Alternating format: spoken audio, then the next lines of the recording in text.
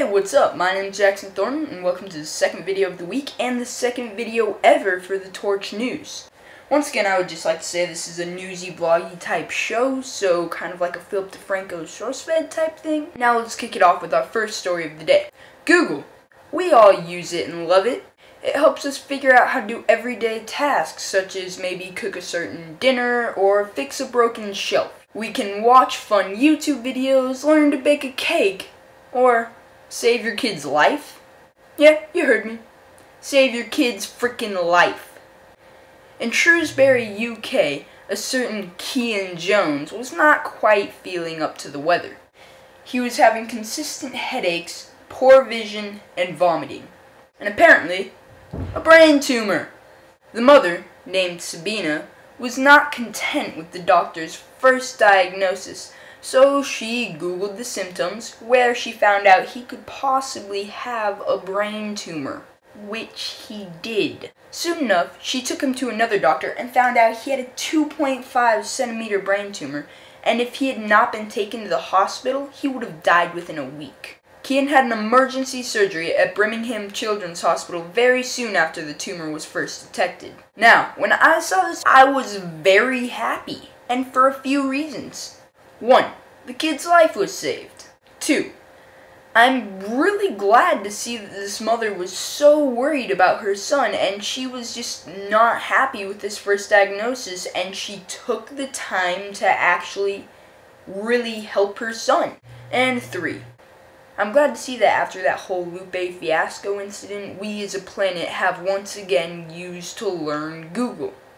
Learn to use Google. This video would have a lot of bloopers if I didn't edit them out. So what are your thoughts on the whole situation? Are you mad at the doctors who initially misdiagnosed the boy, or happy for the mother and the son, or glad that us as humanity can once again use our resources that are given to us? Now on to our unhappy, sad time news. Caleb Moore has died late yesterday morning on account of his injuries inflicted during a snowmobile crash at his final round run at the X Games. 1 week ago, 25-year-old Caleb from Crum, Texas, did a jump and tried to do a trick, and he landed wrong, and now he's the first death of all of X Games' 17 years. Which, when you think about it, isn't that bad for 17 years of extreme sports games. But it is one death, keep in mind. ESPN has said that they are ready to make changes to the sport if it is necessary, for they do kind of own the X Games, which means they can alter the rules. And it's not like Caleb was this inexperienced guy. He had medaled 4 times in previous X Games, and the trick he actually crashed on was a decently routine trick for him.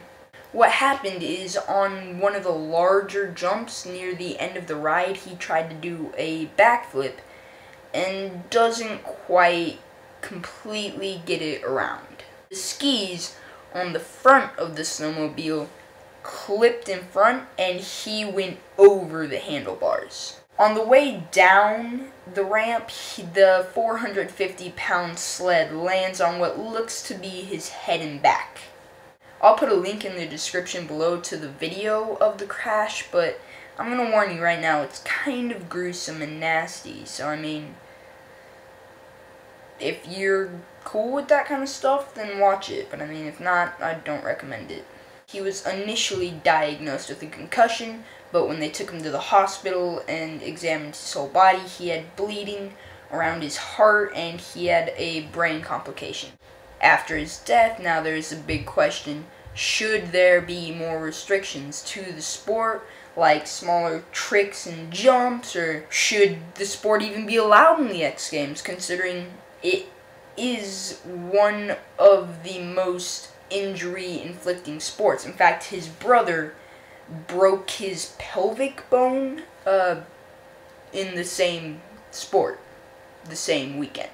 So tell us what you think in the comment section down below, or on our Twitter, which will also be in the description down below. Finally, to finish the video on a high note, Disney has released their animated short that aired before the motion picture Wreck-It Ralph on their YouTube page, and it is titled Paperman. It's super cute and fun. It's about this working guy who meets this girl, but he's nervous, and before he knows it, she's gone. I like it a lot. There will be a link in the description down below, so check it. That's all for today.